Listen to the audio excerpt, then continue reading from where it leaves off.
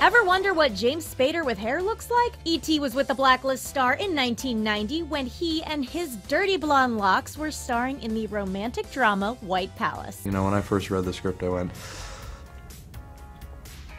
I don't know if this is me. I don't know if, and I don't mean me personally, I mean I just don't know if I recognize this guy and understand him. And that's when to choose that role, because then you're going to be able to sustain that exploration through the course of the shooting. It's hard work. I'm not going to be cavalier about it. It is something I care a great deal about, and something that is quite an investment. I mean, it's sort of a silly way to earn a living, you know.